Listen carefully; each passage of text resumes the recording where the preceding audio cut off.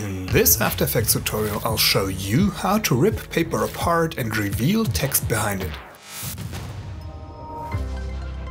Hi, my name is Manuel. We'll build the setup with two paper parts using only standard effects. Actually rip the paper apart and animate the title. By the way, works great in other formats as well, I think. Without any further ado, let's dive right in. First of all, let's create a new comp. 1920 by 1080 pixels. Name it footage. 72 frames long and add some footage. That's how we make sure it'll be easy to change the footage anytime in the future. Alright. I love the colors of the flower. I need to scale it down a little and position it. All comps need to go in the comps folder.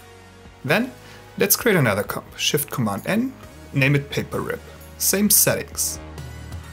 Let's add a new solid then. Shift-Command-Y, name it background, color doesn't matter. And head over to the Effects and Presets window to add a gradient ramp. First of all, let's adjust the points to give it a diagonal direction. Color-wise, let's go for some dark purple and black. And of course, let's add lots of ramp scatter to avoid color bending. Then we add a white solid and name it paper bottom.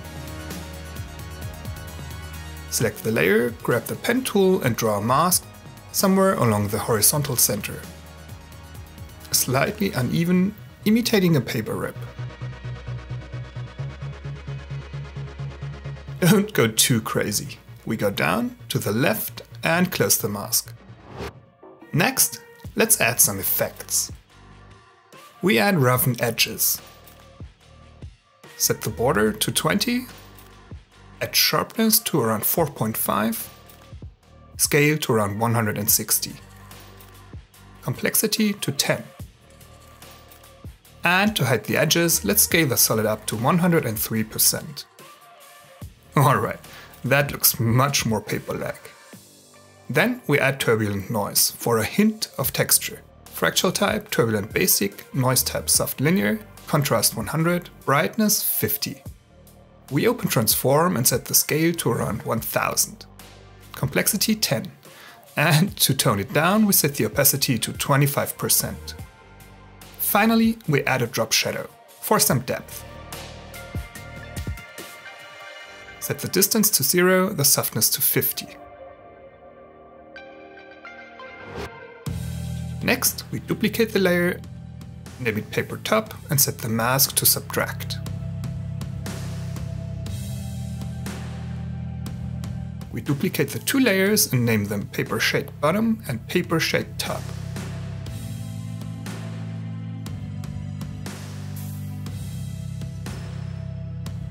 And delete the turbulent noise effects. Then we select the two shade layers and duplicate them. And name the new layers footage mask bottom and footage mask top.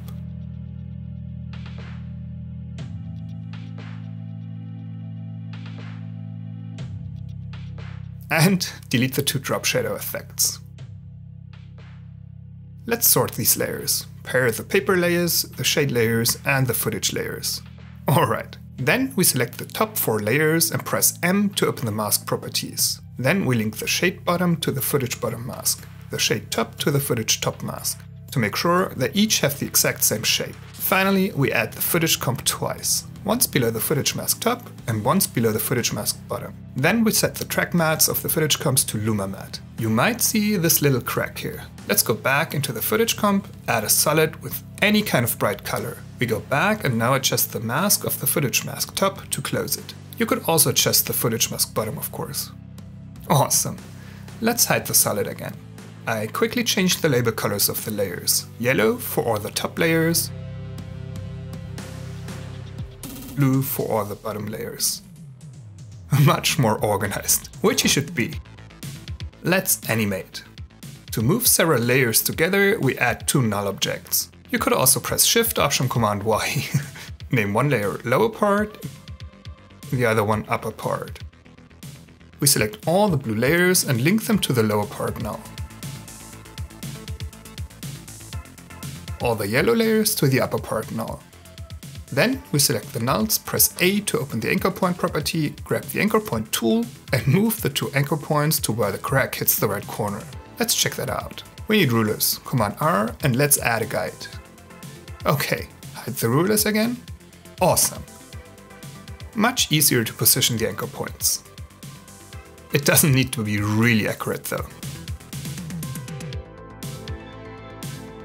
Then we select the 2 nulls, press P and R to open the position and rotation properties, switch to the selection tool, go to 5 frames and set rotation keyframes. We go to 9 frames, set the lower part rotation to -1, the upper part rotation to 1. The left part is already ripped apart. Then we go to 10 frames, set position keyframes and set the rotation to 2 and -2 degrees to increase the crack. Because of the rotation, we need to scale up the footage a little to make sure it covers the whole screen. Let's select the 2 layers, open the scale properties and scale it up to around 103%. At 12 frames, we move the upper part up, the lower part down, and set the rotations back to 1 and -1. Then we add easy ease in to these last keyframes. Now we need to adjust the masks of the paper top and bottom layers. That's why we didn't link these 2 masks to the footage masks.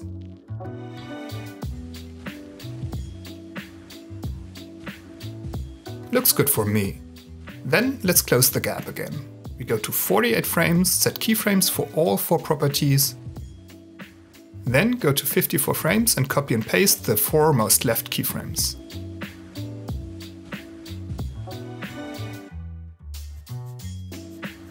And let's add easy ease in to all keyframes. And maybe move the rotation ones back to 51 frames. Awesome. One last thing. We grab the title tool and add some text.